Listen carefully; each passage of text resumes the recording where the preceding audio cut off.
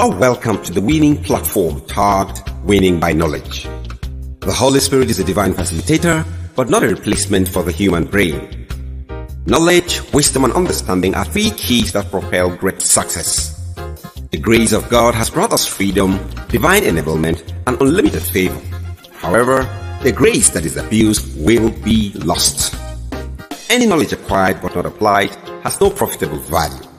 This platform, Winning by Knowledge, teaches a balance between personal responsibility and spiritual enablement as keys to unlimited success. You are welcome to this edition of Winning by Knowledge, anchored by Dr. Victor Falak, a pastor, a teacher, and a human resource developer. Empowers can guide you.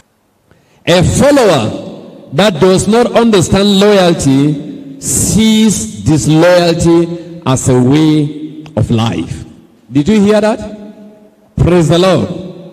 I want you to repeat that after me. Say, a follower that does not understand loyalty sees disloyalty as a way of life.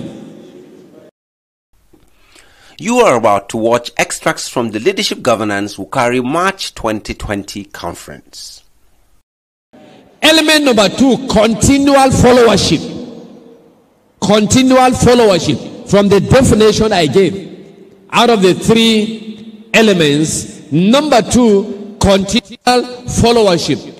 If you are loyal to a leader, your followership must be continual. You don't follow today and tomorrow you go on holiday or you go on casual leave. Hello? If you are following, the followership is continual. You follow to the end. Jesus had a lot of disciples. You know, we talk about the 12 disciples, 12 disciples, 12 disciples. But there were more than 12 disciples before then. Praise the Lord. Along the way, when Jesus preached a message and said, you will eat my body, and my body is the flesh that you are going to eat, it was like, what kind of a message is this one? How can this man say we are going to eat his flesh? And a lot of them drew back. And few were left. That means some followed to a point, but the followership was not continual. Loyalty must be continual. Loyalty must be continual. If you read Luke chapter 18 and verse 28, the Bible said, then Peter said, lo, we have left all and followed thee. That is what? Totality. Everything, totality. We have left all and followed thee. Loyalty in totality. In Matthew 26 and verse 58. But Peter followed him afar off unto the high priest's palace and went in and sat with the servants to see the end. A lot of people will criticize Peter. Oh, Peter betrayed him 3 times in the palace. Peter did this, Peter did that. But I choose to look at the good side of Peter. Rather than saying Peter denied him 3 times. The question I ask is, where were the other disciples? Hello? Were they not 12?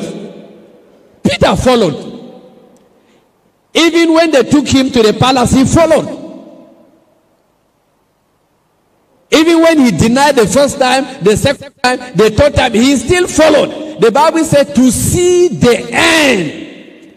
This thing that they arrested my master, I want to see the end. He followed to the end. So when you are only looking at Peter as a betrayer, ask yourself, where were the other disciples? He had a good mind to follow. Yes, even though out of intimidation and fear, he began to follow. He began to deny. Began to swear and began to deny, but he was still about him and his master.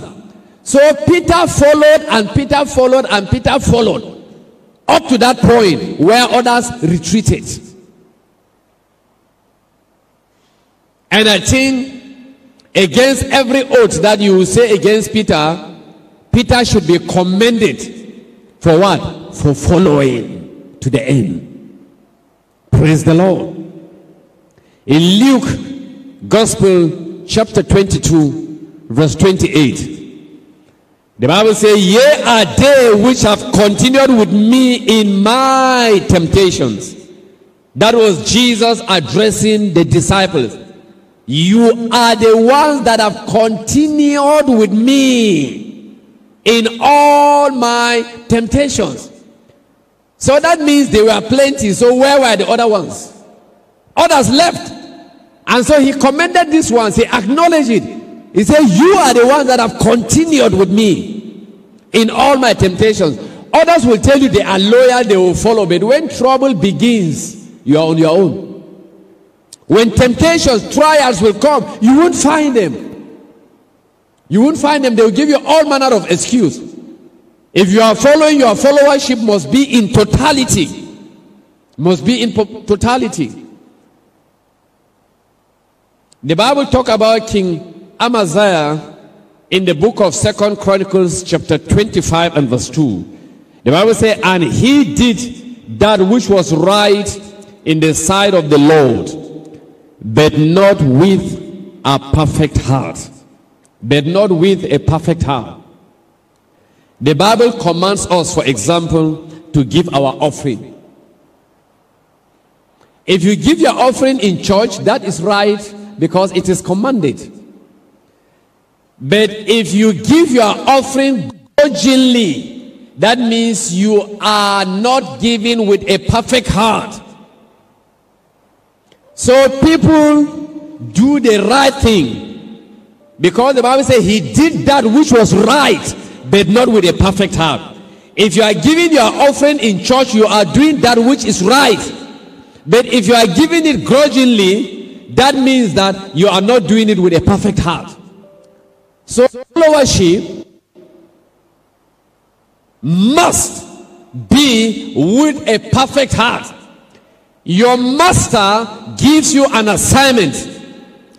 You will carry out that assignment, but not with a perfect heart. Your master sends you on an errand. You go for the errand, but grudgingly, you are angry. This man is disturbing my life. This pastor will never let me rest. This is my spiritual father, I'm tired of him. You say it in your heart. You are doing the right thing by carrying out the assignment, but grudgingly. He did the right thing. You execute the assignment by doing the right thing, but not with a perfect heart. And that is unacceptable. Therefore, if you must be loyal, the kind of loyalty that will bring you to the level of glory and honor, that loyalty must have the three elements that has been defined in the definition of loyalty. Stay tuned. The Leadership Governance Jalingo 2021 is here. It is an interdenominational conference that deals with church leadership and church governance with the theme, becoming a better leader through loyalty and followership. If you are not loyal to your master, you will not gain access to his heart. This year, the 2021 edition promises to be better. Convener, Reverend Dr. Victor Falak. Host, Reverend Dr. Isaiah Magaji Jirape, Taraba State Khan Chairman. Guest speakers, Bishop Timothy Yahya, Anglican Bishop Kaduna State, and Bishop Isaac Crown, Presiding Bishop PPCFAN, Bauchi State. Over 23 books authored by the convener, Reverend Dr. Victor Falak, will be on display, and only registered participants will be entitled to a copy each of the book titled Pastoral Loyalty and Followership, along with other inspiring conference materials. Date, 13th and 14th October 2021. Time, 7 a.m. daily. Venue, Khan Center, Jalingo. For participation, hurry now and register at www.godsgraceandlove.org/register or call +234 081 144 2228. Be there. Words of wisdom for today. Every tomorrow is influenced by the decision of today. Extracts from the book 10 Things God Cannot Do for You, authored by Reverend Dr. Victor Falak. Welcome back. Loyalty is complete. And when your loyalty is complete, then you know that you are on the pathway to glory. Praise the Lord. You know that you are on the pathway to glory. Loyalty is the key to the heart of the master. You have to take note of that. That is key and that is very important. Loyalty is the follower's key to the master's heart. Loyalty is the follower's key that unlocks the leader's heart, the father's heart. Loyalty is the key.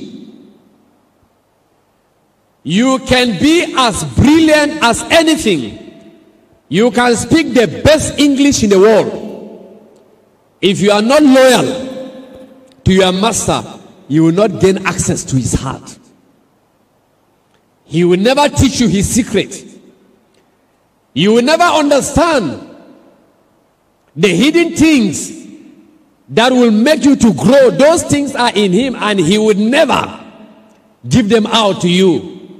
The access to your master's heart, the key of the access to your master's heart is not with your master. The key is with you. The key is with you. And that key is what? Loyalty. That key is loyalty. That key is not brilliance. Brilliance is good, but loyalty. That key is not hard work. Hard work is good. I commend dedication and hard work, but the key to the heart of the master is loyalty. If you are not loyal, totally obedient and submissive to a master, you cannot have access to his heart. Whether in your office or in the church or in the family, wherever you are, if you must have access to the heart of your father or your master, it is about loyalty. That is one thing that we've not learned as Christians in the church. If we look at our Muslim brothers, whether you like it or not, you can't take it away from them. They are too good when it comes to serving their masters. They are too good. At times, even when I try to, resist some of them, it's just difficult by some of the things that they do. They are just too submissive, to a point. And this is what we have not learned.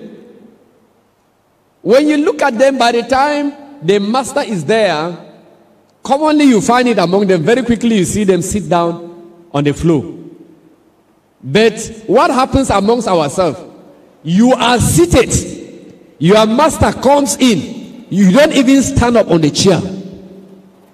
You don't even stand up on the chair. It doesn't even occur to you that one that has rule over me has just walked in. You sit down on the chair and you greet him like your mate. There are pathways to honor. And when you do not understand this pathway, you think it's just a way to life, just the way I began. And unfortunately for you, you have sat on your destiny yourself. You are praying about things that you shouldn't pray about them. Don't go and be praying, oh God, I want to have access to my master's heart. Don't go and do that prayer. I'm giving you the key from today.